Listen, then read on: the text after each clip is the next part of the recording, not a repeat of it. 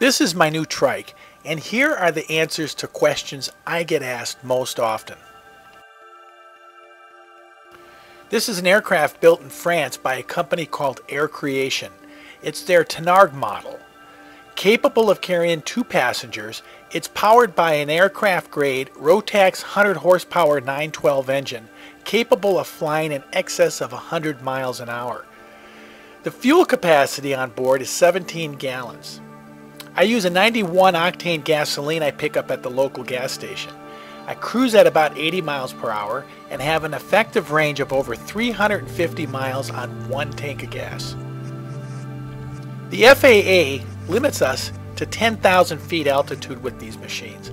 However, trikes such as this have flown well over 25,000 feet with the use of oxygen. This particular trike comes equipped with a ballistic parachute attached to the frame of the trike itself. Pull the handle and both the passengers and aircraft will come down under one canopy. I added an alternator to provide more power for accessories. Now I added heated seats and heated garments that are controlled by a thermostat. Regardless of what the outside temperatures are, my passenger and I can stay toasty warm and comfortable through most any conditions. I also added running lights, strobe lights, and a landing light for full nighttime capability.